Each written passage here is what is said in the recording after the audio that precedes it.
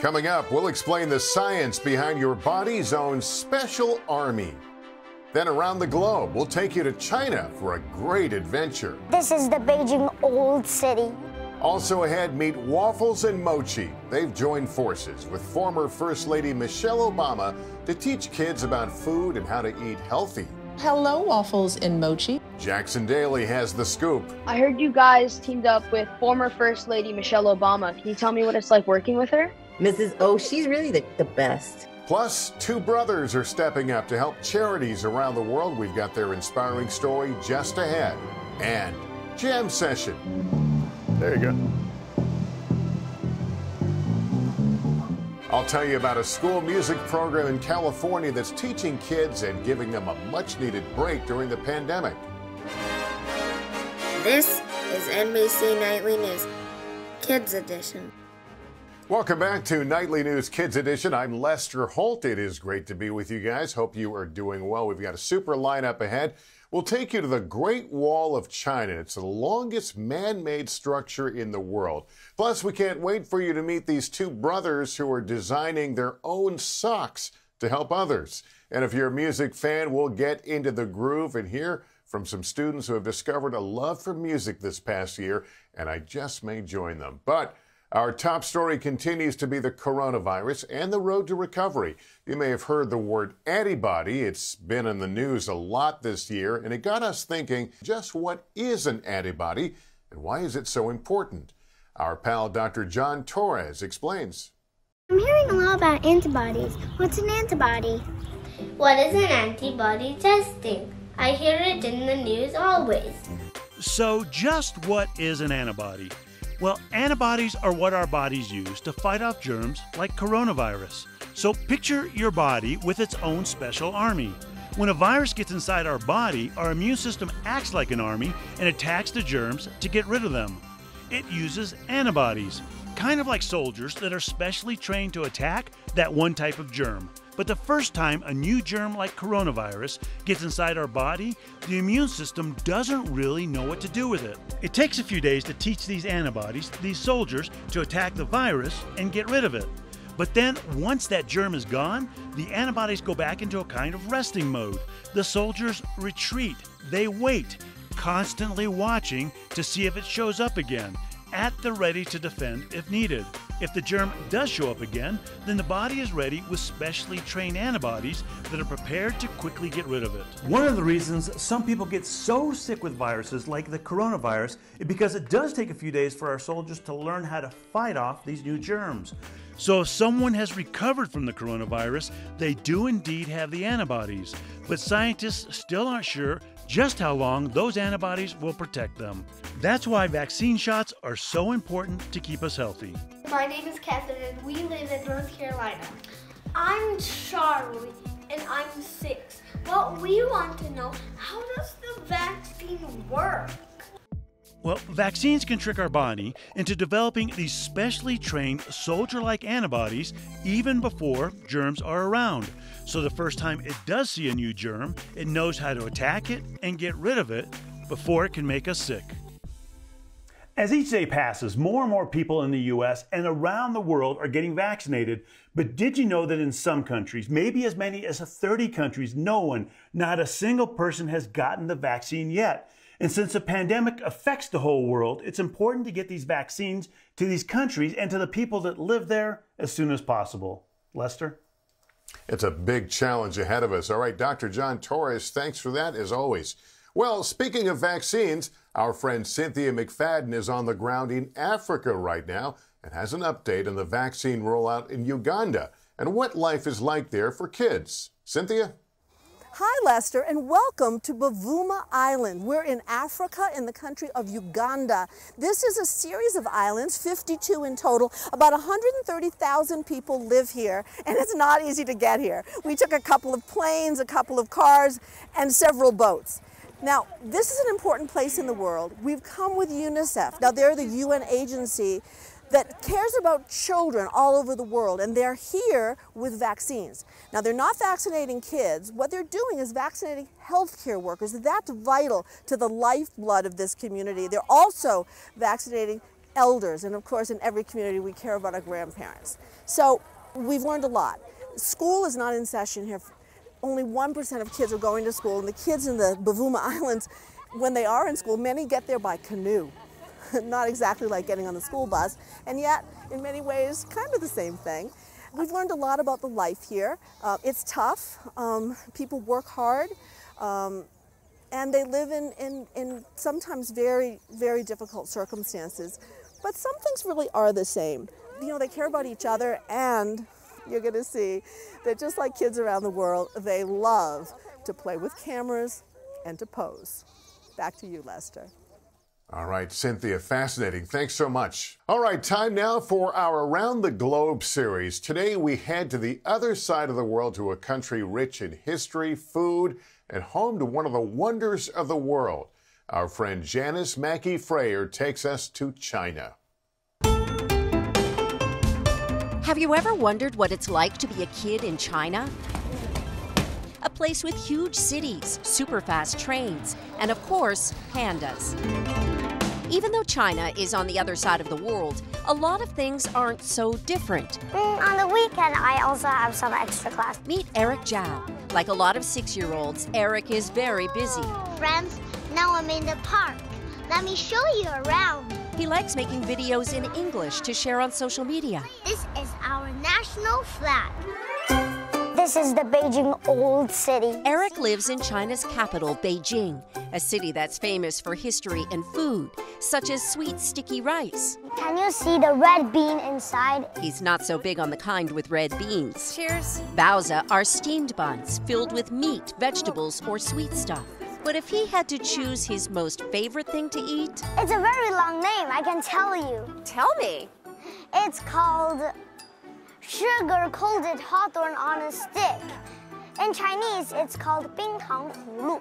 It's a little sour. Okay, I think we should try and find that. Look, this is fruit one. This is like a rainbow, so many colors, right?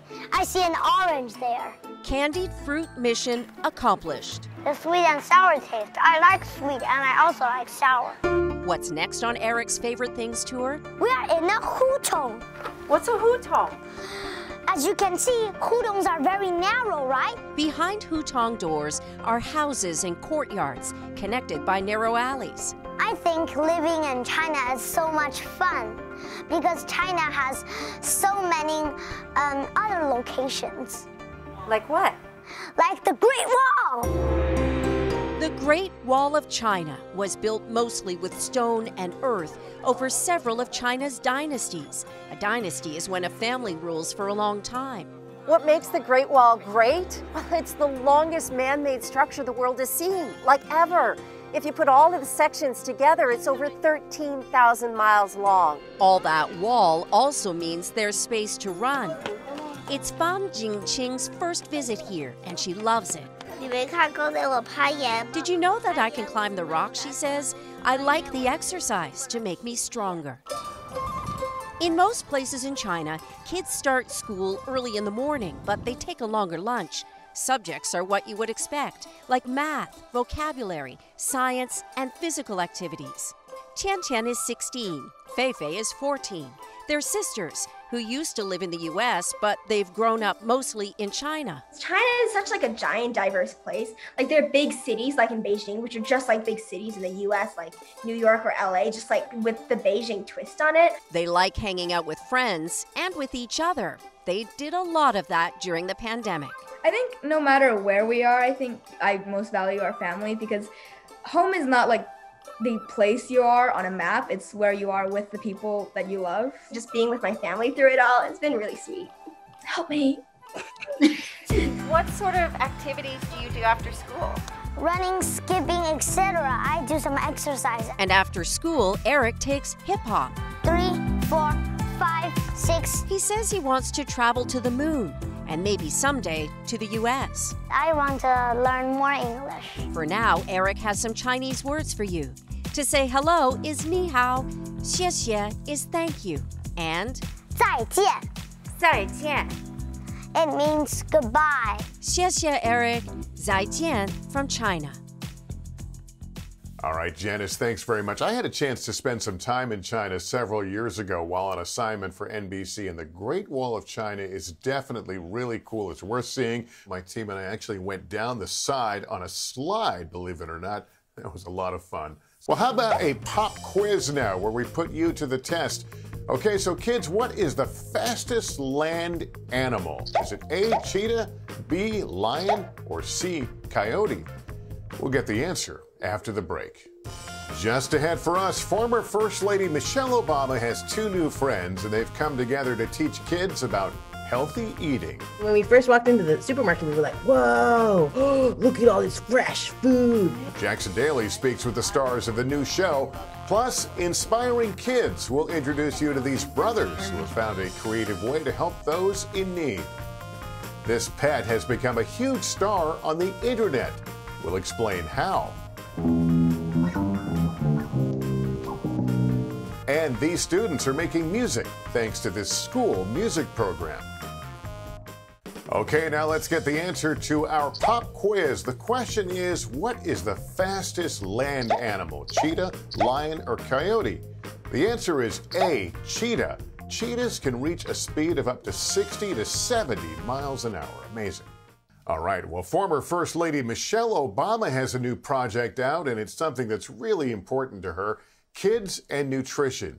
She's joined forces with two new friends, Waffles and Mochi, and together they're teaching kids about nutrition and healthy eating.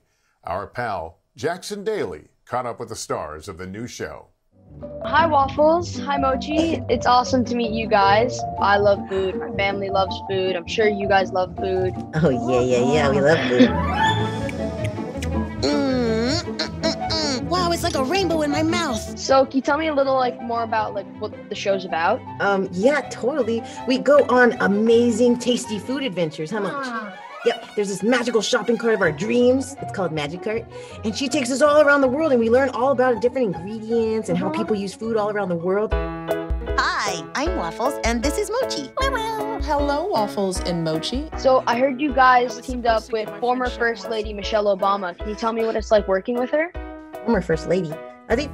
Are you talking about the supermarket, the store owner? Oh yeah. Mrs. O. I need you to do me a huge favor. We're ready, Mrs. O. Here's a list. Mrs. O, she's really the best. I mean, when we first walked into the supermarket, we were like, whoa, look at all this fresh food. And we said, we want a job, and she gave us a shot. She's been so nice to us, huh, Mochi? That's awesome. You guys have gone to a lot of different places, had a lot of different cultures, a lot of different food. What would you guys say that your favorite, food and culture was? Oh, wow. I mean, how can we pick a favorite, huh, Mochi? There were so many cool foods, like the pani puri. Remember with Chef Preeti? Yeah. Oh, that bite was so delicious. Yeah. What about you, Mochi? You like learning about where you come from, bud? Yeah. Oh, man, we went to Japan, and we saw how they make mochis. You saw how they make you mochi? Oh, yeah. There was these guys, and they were pounding mochis. They were going, oh, Mochi, that was so much fun. Wait. You're telling me that I just ate mushrooms? Yes. My sisters are very picky eaters. What do you think's the best way to start helping them to just slowly start eating better? I think that there's just so many different ways to prepare food. That's why we are so excited to become chefs one day, huh, Moch? And I think every ingredient that we're learning about is teaching us that there's so many different ways to prepare it. And maybe they don't like a certain ingredient a certain way, but maybe if you cook it a different way, maybe they'll like it. I didn't know I was eating mushrooms. Mushrooms are fantastic. Just leave your door open and your mind is gonna say, welcome, mushrooms. Welcome, mushrooms. What's your favorite snack that you just have often? I do like chocolate chip cookies. Same. What do you like? Pickled mango. Ooh, yeah. Ooh. I mean, Mochi's a big fan of pickles, all kind of pickles. So how are you guys liking Zoom? Because of COVID and all. I mean, puppets and technology, it's a whole to-do. Mochi, it's not working. Go and fix something. I don't know, go down there and see what's going on. I can't hear anybody. Is this thing working? Yes, 1, 2, 1, 2, 3. When do we start this thing? Mochi just jumps down and presses a bunch of buttons and then we figure it out, like this. best way to solve anything. Just mash a bunch of buttons. And then usually it just works. What do you think your big takeaway from this whole TV show is? The coolest part about our show is that it's like really just brings people together. Food, you know? What strange things? We've seen stranger things than that. Oh, Stranger Things. Yeah. It's really just a cool show that just teaches kids all over the world. You get to learn about what they eat. That's amazing. Well, I'm really excited to watch the show. Thank you guys for your time. Thanks. Yeah, I'll see ya. Bye, everyone. Bye. Come on, Mochi. Let's dance them out.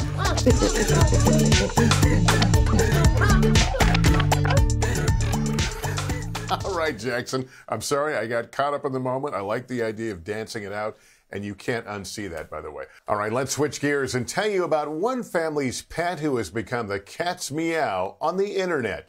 Our pal Kevin Tibbles has details. Look out, Hollywood. Carrot the cat is the perfect celebrity. And I bet you can guess how she got her name. I said carrot. Because? Because it's orange. I'm like, Well, oh, orange cat, so why don't we name it Carrot? That's Abby Marin, who along with her mom and sisters have posted more than 1,500 videos of Carrot and all the things they do together. Carrot shoulder. You want to put Carrot in the stroller? Yeah. Okay, so Claire likes pushing the carriage, and Abigail and Hannah. They do spa days, doing her nails, putting eye masks on her. Luxury spa treatments for a cat? Now that's pampering. Carrot, adopted from an animal shelter, has brought so much joy to the household, Mom Erin wanted to share the fun. It's pretty wild to see, you know, her Instagram go from 20,000 to 100,000 to now 275,000 followers. Along with the videos, there's a new book, Diary of a Cat Named Carrot, filled with stories and pictures for this furry felines fan club. I just love to make people laugh and smile through Carrot, and if it takes me 30 seconds to a minute to upload a video, it's worth it. Carrot the cat. Just what will she get up to next? All right, let's turn now to our inspiring kids series. Two brothers turn their love for crazy socks into a footprint for helping charities across the country. Brandon and Sebastian Martinez have a special bond. They're not only brothers and best friends, but business partners too. What makes our company unique is that we are a kid entrepreneurial company. The Miami teens are the founders of Are You Kidding Socks? Everyone loves socks. Who doesn't love socks? And the cooler and funkier they are, the more you want it. Their company designs and sells fun socks to raise money for charities around the world. When partnering up with charities, we find causes that are dear to our heart, and we do our research and contact them and see if we can make a sock for them and donate them. And we try to find stuff that affects not only adults, but also children, because we are children and we want to help other children. Proceeds from the thousands of socks they've sold have been donated to charities like Stand Up to Cancer, Amigos for Kids, Autism Speaks, Make-A-Wish, and many more. Our biggest dream for this mission is to put the most smiles on everyone's faces. You know, putting a smile on someone else's faces feels great. You smile, they smile, everyone smiles. A sock and smile for every occasion. This is my favorite pair of sock right here. It's the googly eyes. It has multiple colors, and I like this because, you know, it's so odd, it's funky, and it's funny. We are doing our part in donating over 5,000 pairs of socks. We're doing something fun and good for the community. While we're selling socks, designing socks, we're just having fun. And while we're giving back and doing great things for our community, it's also fun and we get to help others in need. Entrepreneurs with the best business model, a company built on kindness, and kids stepping up to help others. The footprint, a brighter future. Sebastian and Brandon, keep up the great work. I guess I need to up my socks game a little bit. Anyway, well, finally, there's a school music program in California that is teaching kids how to explore their love of music while also giving them a much-needed break from these stressful times.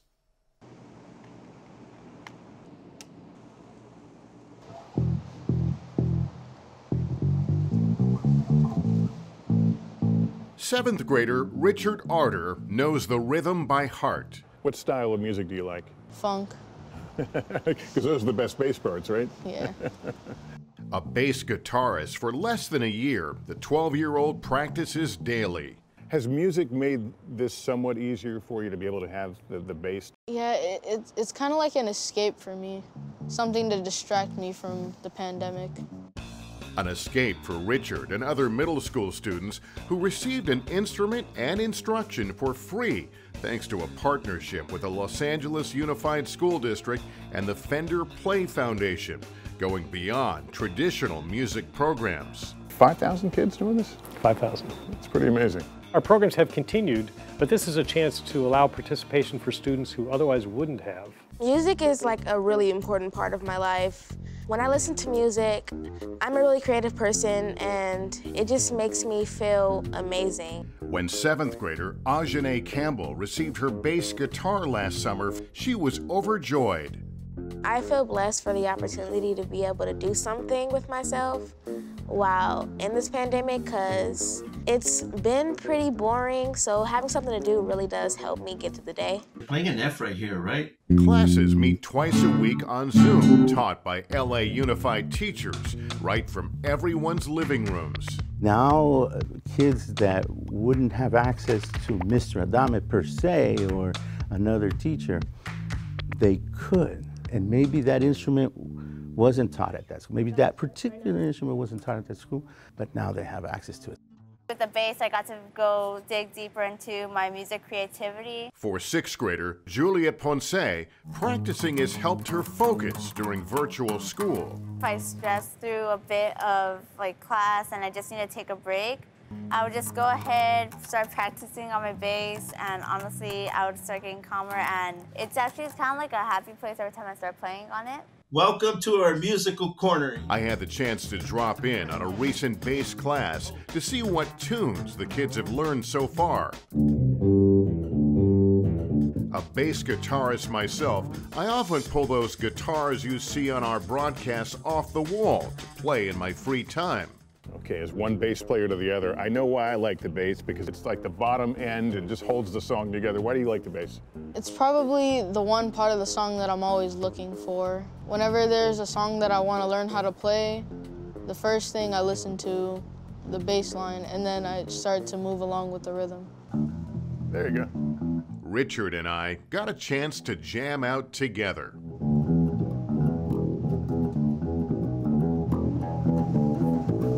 The reason I started playing bass was actually to accompany the jazz band in junior high.